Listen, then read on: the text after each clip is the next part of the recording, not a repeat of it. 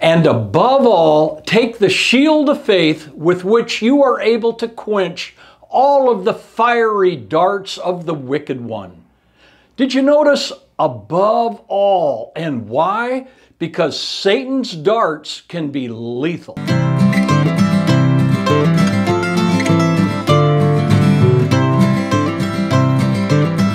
Without a shield of faith, our hearts can be penetrated by 3 darts full of deadly poison.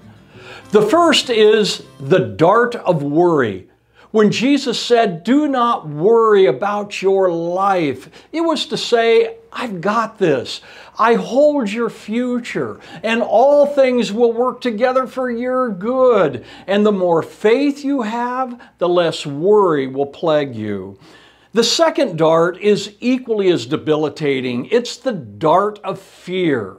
All 12 disciples were shot in the heart by navigating a storm in the middle of the Galilee. Do you remember?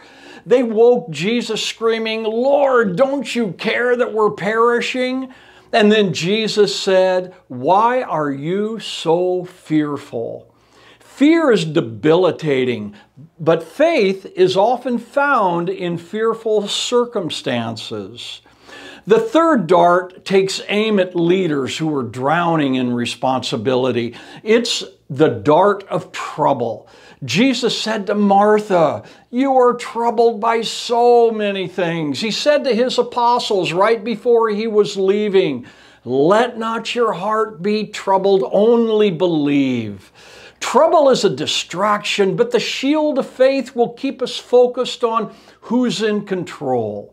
A shield of faith protects our hearts from worry and fear and trouble. And the more battles you fight, the more reliable that shield becomes. And Satan's darts will start to look more like cotton balls.